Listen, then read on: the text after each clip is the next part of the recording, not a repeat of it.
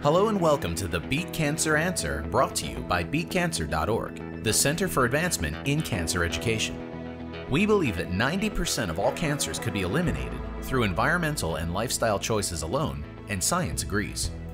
Unfortunately, most people don't know it, so we provide the education that can help you prevent, cope with, and beat cancer through diet, lifestyle, and other immune-boosting approaches.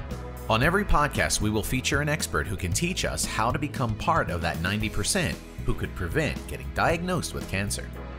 If you already have cancer, we have empowering information for you too. Over the past 35 years, we have helped thousands of cancer patients get back into the driver's seat when it comes to their personal journey of healing cancer and preventing future reoccurrence.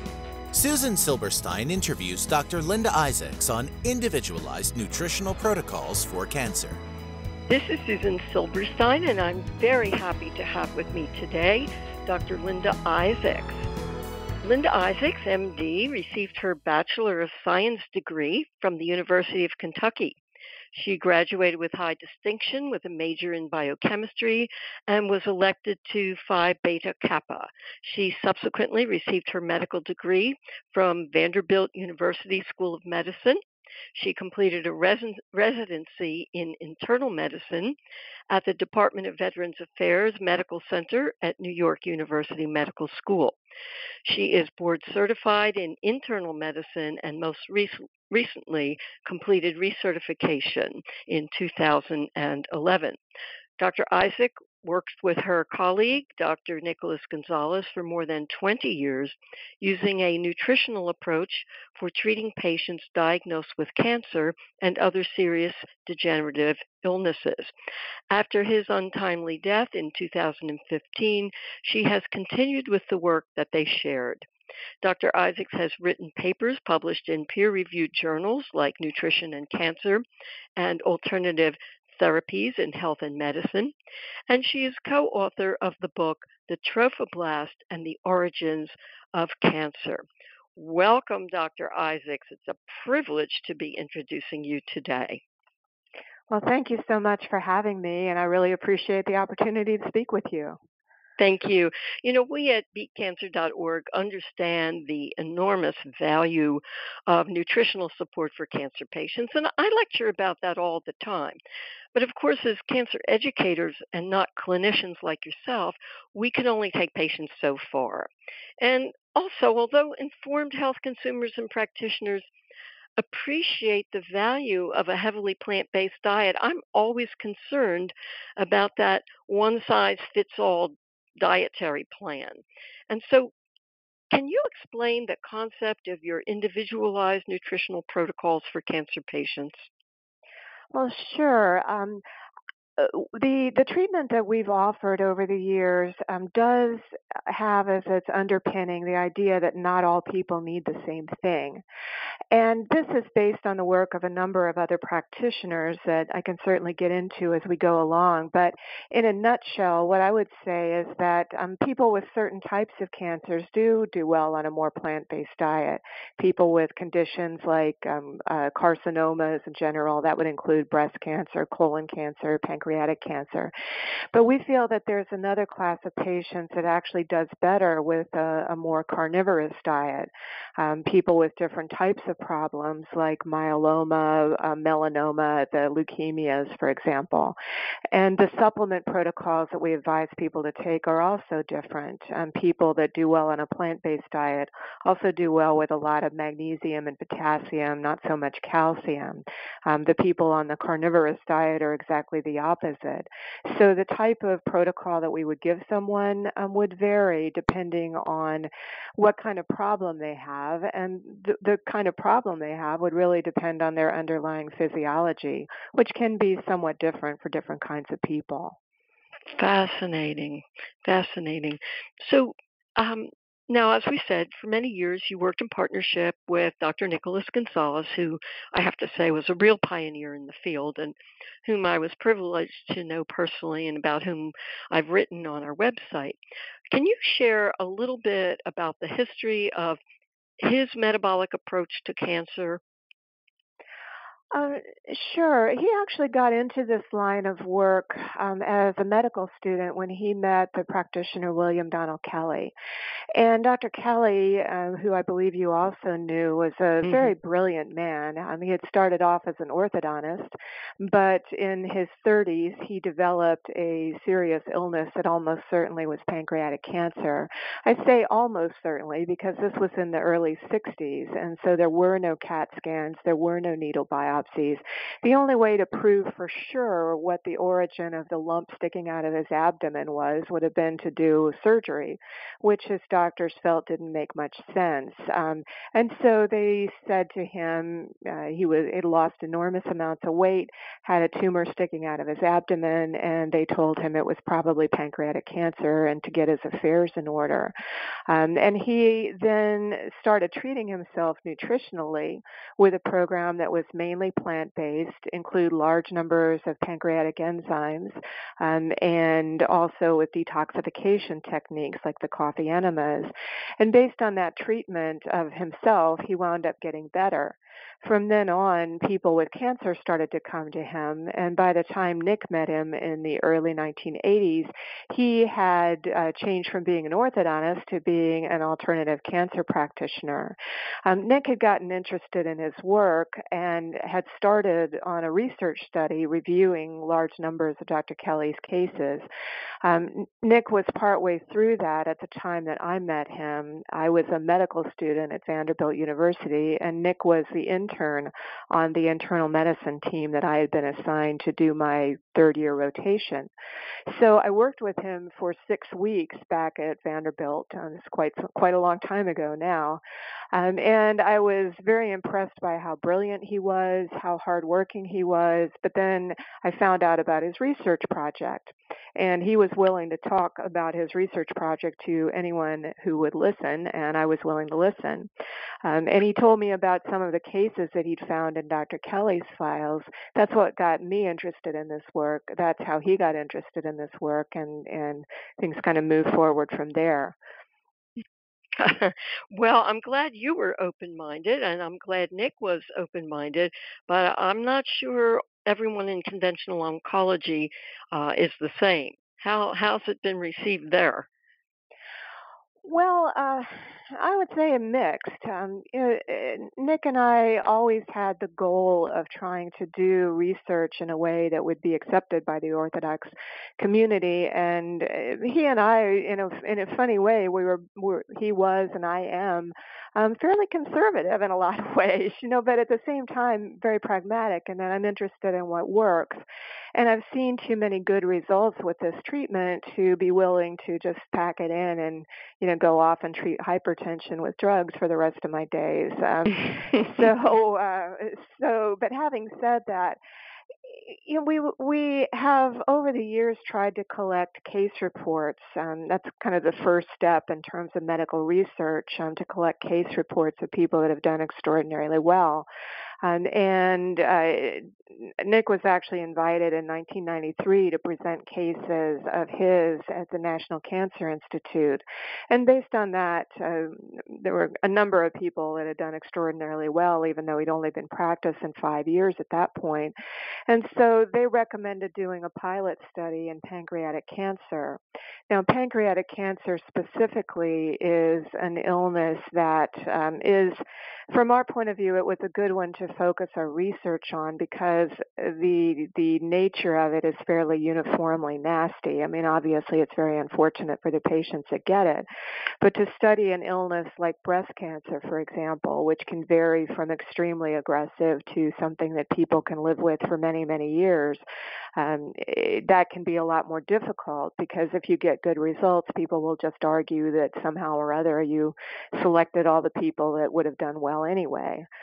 With pancreatic cancer, there is no such group. And so we were able to get funding to do this pilot study. And the results were published in the journal Nutrition and Cancer in 1999. What we found was that of 11 patients entered into the study, 9 of them survived a year.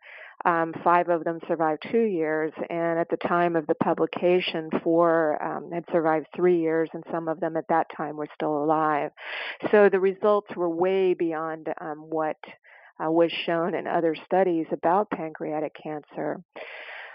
Based on that, the National Cancer Institute wound up approving funding for a much larger clinical trial that was administered through one of the teaching hospitals here in New York City. Unfortunately, that one turned into a big mess because we didn't have control over which patients were admitted to the study, and they wound up admitting a lot of patients that simply didn't follow through. So from our point of view, the results were completely useless. But from the from the point of view of an orthodox practitioner, an orthodox oncologist, they've been trained in a certain way, and they don't really want to believe that something like this could potentially work. And so our objections to the study were kind of glossed over, and here we are back to collecting case reports again. But realistically, there are so many challenges in terms of implementing a formal study and a treatment such as this that case reports is what I plan to do going forward, and that's what Nick was actually working on, a collection of such things at the time of his passing away. Right, and of course that's certainly your type of program is not going to fit with the standard model of double-blind placebo-controlled study. You can't blind a lifestyle. You can't placebo control a lifestyle. Well, that's right. And one of the things that we thought was that the fact that we were doing a study would mean that patients, physicians would be more supportive of their treatment choice just on the grounds that, yes, we were trying to do a formal study, but that's not the way it worked out at all.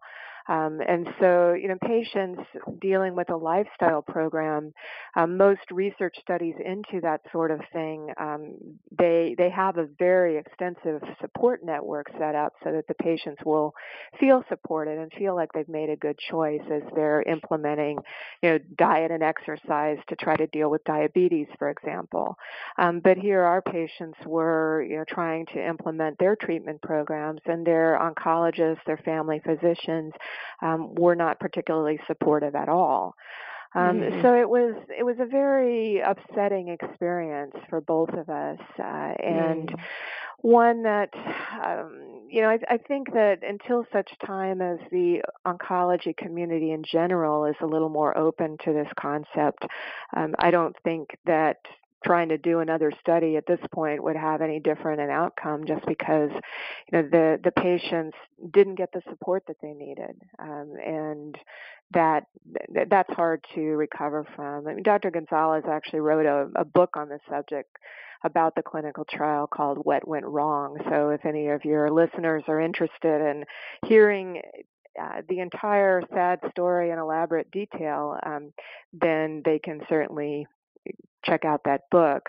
I will say, though, just trying to take things to a more positive note, there was one very good thing that came out of that research study, and that was a patient of mine. She had actually been diagnosed with pancreatic cancer. She had an abnormal CAT scan in November of 2000, and a needle biopsy in February of 2001 showed that she definitely had adenocarcinoma, the most aggressive kind of cancer of the pancreas.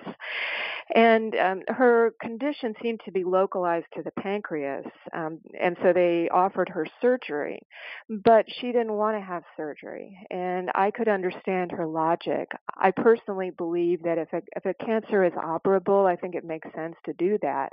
Mm-hmm. But in the case of pancreatic cancer, the procedure itself, the surgery to remove a cancer of the pancreas is not a trivial thing. People can die from a result of that study. Or that surgery.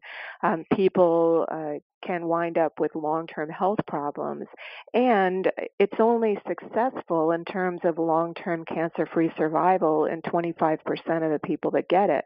So the majority of those who come out of the operating room and the surgeon says they've gotten it all, in fact, the cancer will recur and they will die of it. Mm-hmm. So this patient realized all of this. She did her research, and she decided she didn't want to have surgery. she heard about the clinical trial, which was in process, and she sent her records to be evaluated at the academic center that was doing the study. So they encouraged her to get on a plane and come to New York to be evaluated to be in the study. And then when she got to their office, looking at the exact same records that they'd used to approve her flying across the country, they said, well, wait a minute, why aren't you getting surgery? And she said, well, I've chosen not to get it.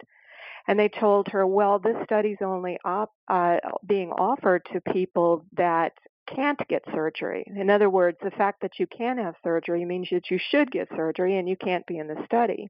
So she came to my office for her appointment with me later that day in tears. She just didn't understand what the deal was because she felt like she should be eligible, and it didn't make sense to me either.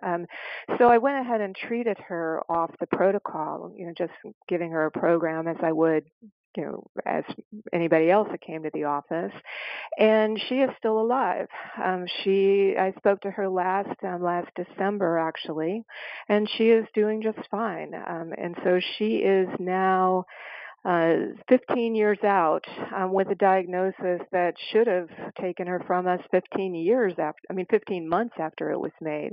And now she's 15 years out and doing very well. So that's one good thing. I'm not sure if I would have met her or if she would have come in if she hadn't heard about the study. And she is still alive and living her life. Isn't that great? That's great. Well, I applaud your determination and your commitment in the face of some clear obstacles to keep going. And I guess it's a case like that helps you stay committed. Absolutely, yes. And fortunately for me, as I go along, there's always people that are doing well and people that can remind me why I do what I do. Listening to, she called me a couple of times, in the wake of Nick passing away last year, just to check in on me. Oh, isn't that wonderful when patients love their doctors enough to care how they are? That is a wonderful thing. Yeah. Well, thank you for what to you be on the do. Receiving end of it, that's for sure. Yes, and over the many years since I met Nick and you, I've referred quite a number of patients for these biochemically individualized programs. And clearly there is a lot of intense work involved, both on the part of the doctor and that of the patient. So can you explain in some detail how the program works? You mentioned diet. I know there's nutritional supplements, there's detoxification. Can you give us a little more detail of what patients need to comply with? Sure. Well, first off, there is diet. And the diets that we offer, as I mentioned earlier, do range anywhere from almost completely vegetarian, although even with the most plant-based diet, we would still recommend some eggs, some dairy if the patient tolerates it, some fish, just because those are easily used sources of protein. But the diets then can be primarily vegetarian all the way to meat 3 times a day. What we do find is that in the vast majority of cases, the diet that's recommended is one that the patient feels fairly well on. In other words, some of your audience might be cringing at the thought of eating meat, but typically those people are more vegetarian anyway, whereas the people that I tell to eat meat, many times they'll look at me across the desk and it's as if I had told them that all their dreams had instantly come true, and they tell me that they're dreaming of steak. If I were to eat like that, I would get sick, but it works for them. But any of the diets would have in common that we would recommend organic food. We would recommend that people are doing the vast majority of their meal preparation at home for themselves, and whole foods, whole grains, no white sugar, no white flour, no alcohol. In effect, cleaning up the diet. And for some people, that's what they've already been trying to do. For some people, that is a huge change. They aren't in the habit of cooking for themselves. Some of them, it seems like, don't even know how. So that can be a big deal. Secondly, as far as nutritional supplements go, um, all of the patients that come to us take supplements with their meals, and those are designed partly to strengthen the body overall, to help it repair in general, and also we feel that the balance of calcium, magnesium, and potassium can help balance out the physiology.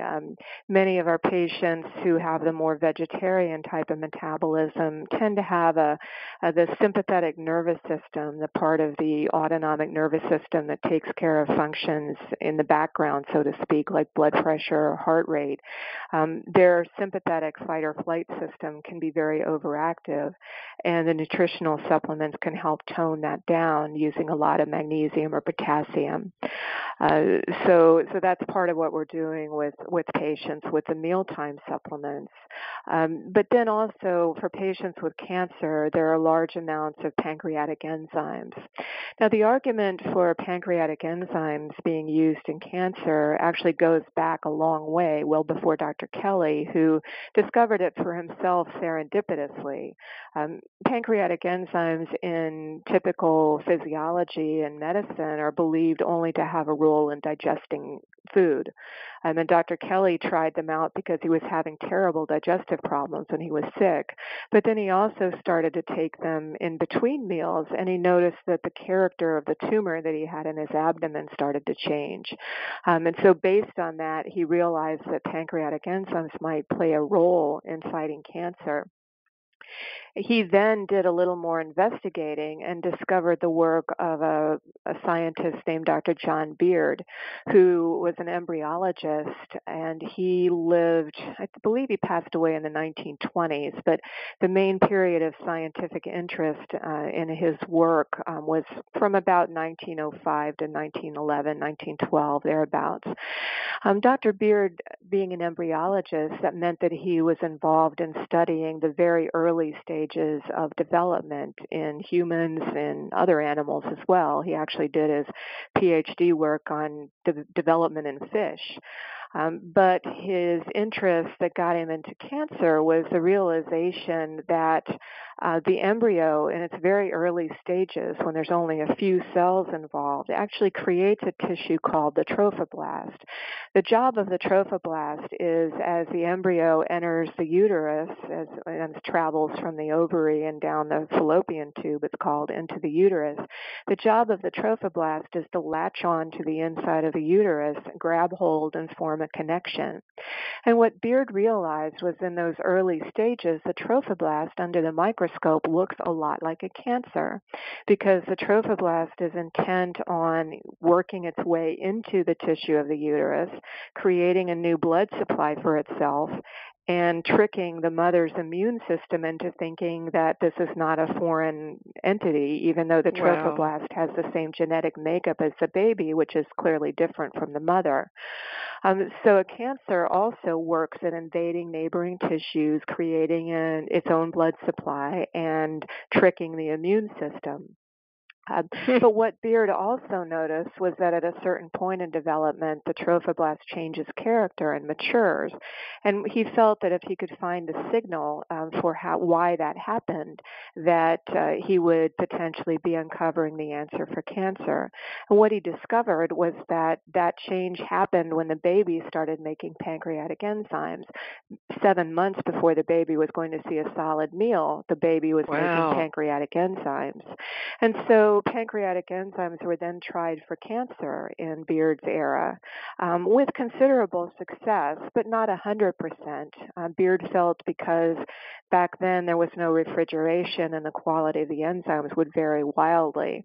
And so there was a lot of back and forth about it. And in the meantime, radiation came along and was billed as the easy, non-toxic answer to cancer for taking care of everything. Beard's work got swept under the carpet.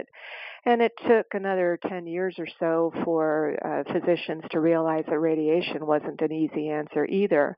In fact, many of the early pioneers in radiation treatment died of radiation poisoning themselves. But by then, Beard's work had been pretty much lost. Various people have picked it up over the years since then, but Dr. Kelley is probably the one that did so with the most noise, so to speak, and then Dr. Gonzalez and myself after him. Fascinating. It's so interesting. I just realized I went off on a big tangent about enzymes and forgot about the third part, which is detoxification. But let me go ahead and let you finish. No, that's okay. Sure. Do you want to say anything in particular about detox? Well, the main thing that we use is coffee enemas, and those have actually been in the literature as a way to help make people feel better since at least the 1860s. I did an article about coffee enemas a few years ago, and actually was able to find an article from the 1890s where one of the Mayo brothers who founded the Mayo Clinic was talking about how critically important coffee enemas are in the post-operative period. But Dr. Kelley had started using them because what he would find as he took his enzymes to work on his cancer is that there would come a point where he would start to get a lot of flu-like symptoms that could become disabling. But he found if he did coffee enemas and various other detoxification routines that would help take care of those symptoms. So the three pieces then of our treatment, diet, supplements, which involve a lot of pancreatic enzymes as well as other things, and the coffee enemas and other detoxification routines. Well, and people are happy to talk about what to put in their mouth, but when you talk about detoxification, people they shy away from that. It's not so comfortable, and yet I say, God gave you only one mouth, but 6 or 7 eliminatory organs, so clearly the latter is more important. Well, that's true, and I can also say that nobody ever believes it, but almost all of the patients come back in for their follow-up visit and say that the coffee enemas are their absolute favorite part of the program. Yeah, it doesn't sound like fun. No, it doesn't. Most people doesn't are more sound comfortable. Like fun, but people feel a lot better when they do them. Yeah. So, how many patients roughly have you and Dr. Gonzalez seen over the many years, ballpark, that you've actually worked with? Yeah, it's hard for me to say exactly because we've had periods where we were more busy, less busy, et cetera, and trying to generate overall statistics out of a clinical practice is very difficult because there's just so many variables. So we've tended to focus more on case reports. Having said that, since I double checked in the files I have available, and it looks like in 2014, between the two of us, over the course of the year, we saw about 100 new patients, and then of course follow-up visits from other patients. The way we operate is fairly time intensive. In other words, it takes me 2 sessions, each lasting 2 hours, to get started with a patient. And because everything is individualized, it's a little bit more time intensive. So we haven't treated thousands and thousands and thousands of patients by any means. But over the course of the years, I honestly I can't really say because, like I said, there were periods where we've been busy or less busy. I have a hard time coming up with an absolute number for you. Well, I don't need an absolute number, but it's clear that you've got experience with many hundreds of patients. Oh, yeah. I would say more in the thousands, probably. Yes. Well, and I guess you've seen some pretty impressive results. Yes, we certainly have. And I talked to you just a little while ago about my patient with pancreatic cancer, and that's certainly an impressive result. Just to give you another story of a patient that I myself treated, a gentleman who in 1995 was diagnosed with a type of lymphoma, follicular lymphoma, non-Hodgkin's lymphoma as it's called. And at the time that he was diagnosed, he was found to have a tumor in his abdomen that was measuring 15 centimeters across, which would work out to about 7 inches. So he had a 5 by 7 inch tumor in his abdomen. And the reason they had found this in the first place, the reason they'd gone looking, was because he had developed swelling in his lower abdomen and his feet because this thing was putting pressure on various vessels. So he came in and started the treatment. He never did any form of orthodox therapy whatsoever. And he did very well, and he had another scan in May of 2001, so that would be about 6 years after he started. And at that point, everything had completely resolved. And he's had a few CAT scans over the years since then. He still does parts of his program. I haven't actually physically seen him in quite a while, but he, proceeded from this diagnosis of his that, could have well killed him. He's proceeded since then to get better, to start a family, and has done very well over the years. So that's a nice, straightforward case history of a gentleman who did very well. Dr. Gonzalez and I had written and published an article that consists of case reports a while back, and so the link for that is available from my website, but it includes a number of different patients who did extraordinarily well with this treatment. That's great.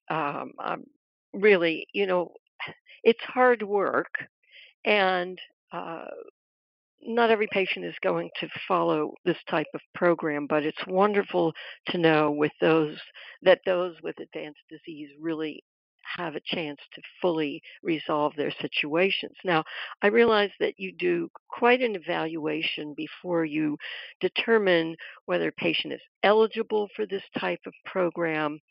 So can you explain the appropriateness or lack thereof of your program for certain patients? Do you accept patients who've been previously treated? What are some of the criteria that you use? Well, when a patient is interested in pursuing this treatment, we ask them to send in some information, and it's all broken down on my website, what we would like them to send in. Some of the characteristics that would make this not the best choice for a particular patient would include, for instance, if they're so sick that they can't eat, well, then taking 200 supplements is just not going to, 200 capsules per day is just not going to happen. So if they're unable to eat, if they're nauseated all the time, those things that's a problem. We can't do anything about that. Other issues, if somebody reports dramatic weight loss, then that would suggest that they're not eating as well. There are some things that, I almost hesitate to say just because, one thing I would encourage your listeners is, don't fudge the truth in what you tell me, because that's not helping anybody really. And, smoking, for example, you can't actively smoke and also try to do a program like this. It just doesn't make sense, because a big part of what we're trying to do is detoxify the body. And if your situation is such that you have to bring in extra toxins all the time, that's not going to work very well. Beyond that, it starts to get into a case-by-case assessment. Of course. There are cases where people have too much involvement, they're just simply too sick. And cases also where, if a patient isn't really, if this doesn't make sense to them, then this isn't the direction they should go. No, of course not. Yeah, and people sometimes, in effect, want me to talk them into the treatment, and that doesn't make sense. I can't move in. I can't go home with them and encourage them every day like that. And if they're not, if it doesn't make sense to them, they shouldn't do it.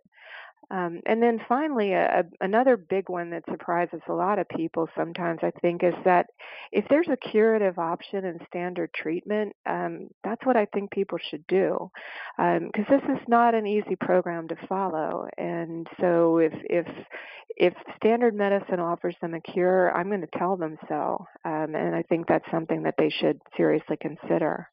Now, if a patient has been in the past on chemo or radiation, is that a reason not to be a candidate?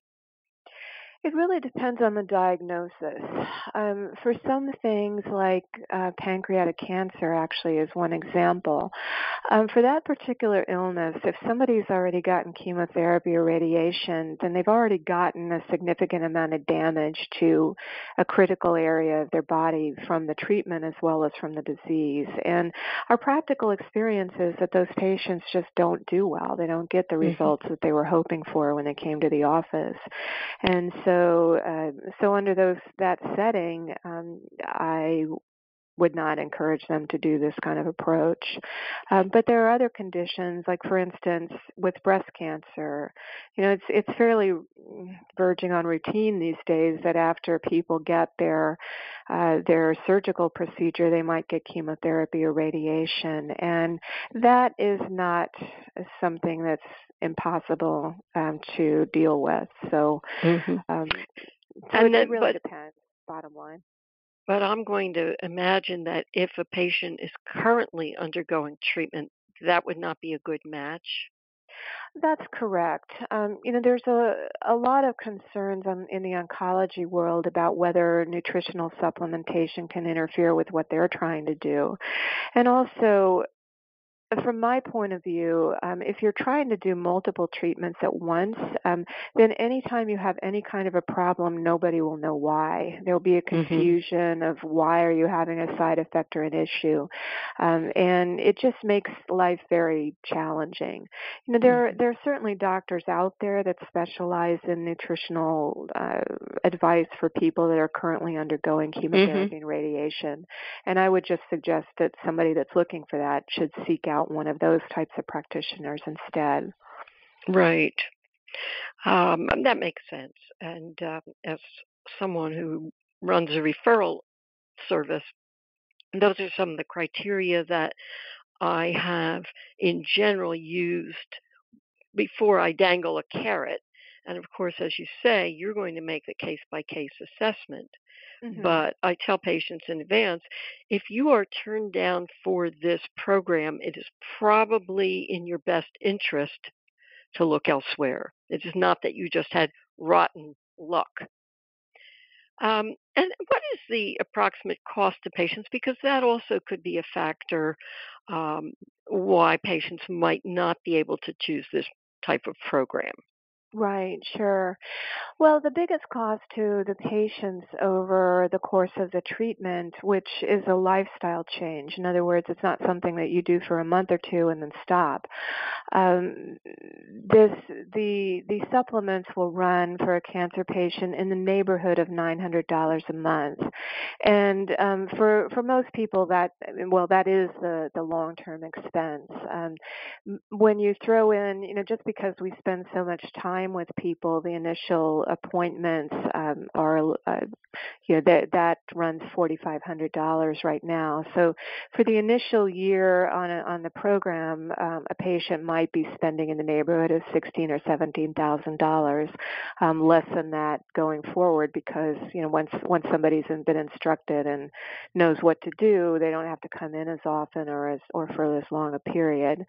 But the supplement cost is the big cost, and there's nothing I can do about that. The supplement cost is based on the supplement company that we use, and I don't own them and I don't make any money from them. But it is what it is. There's multiple steps involved in the processing and encapsulation of supplements, and all that costs money. And there are a lot of supplements that they take. It could be up to 100 or more per day. Oh, it's definitely more. For a cancer patient, it's more like in the neighborhood of 150 to 200. So that's a lot. And for patients who just can't do that, even if they're eating, then the program's not for them. That's right. So, Dr. Isaacs, let's give our listeners your website and let them understand how they can learn more about what you do and how you can be reached. My website address is drlindai.com. So that's Dr. Linda, Linda, and then the first letter of my last name, Isaacs. So it's drlindai.com. And if they look there, they'll find my phone. The office phone number here is 212-213-3337. I will say, though, that my staff will just wind up sending you back to the website, so that is where I would suggest that you start. And what you'll find there is a little bit more about me, some articles and things that I've written, some directions for what to do if you want to become a patient, and the step-by-step process to send in your information so I can review it and see whether I think I can be of help. Mm-hmm. Wonderful.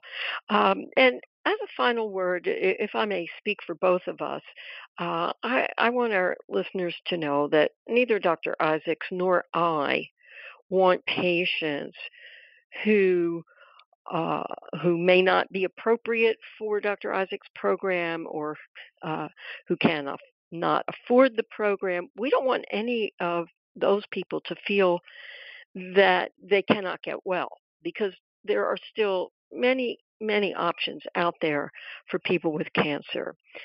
And so feel free to contact our organization, toll free, 888-551-2223, or one of our counselors through the BeatCancer.Org website. We're happy to set up an appointment for a consultation. Again, we are educators, not clinicians, but we can help a great deal as well. Dr. Isaacs, I want to thank you for your time, for your commitment to this wonderful work, and I just hope that our paths will cross many times in the future. Well, I really appreciate this opportunity to speak with you, and I certainly would also encourage your listeners to, put into practice everything that they can and take advantage of the opportunities that you all are offering through your great work. I do believe that nutrition alone can offer great things, and again, I'm just very happy to have had the opportunity to speak with you and your audience. Thank you so much. Bye-bye. Bye. Thank you so much for joining us on the Beat Cancer Answer. If you learned just one thing today about how to prevent, cope with, or beat cancer, then we have succeeded in our mission. For more information or assistance, visit our website at BeatCancer.Org. Remember to sign up for our educational email series and get your free gift. Join in the conversation on Facebook, Twitter, or Google+, where you can meet others who think just like you. We appreciate all of your feedback and love your suggestions. Please also remember to rate us on iTunes. Your positive ratings help us to get discovered so we can save more lives. Thank you again for listening, and best wishes for good health from all of us at BeatCancer.Org.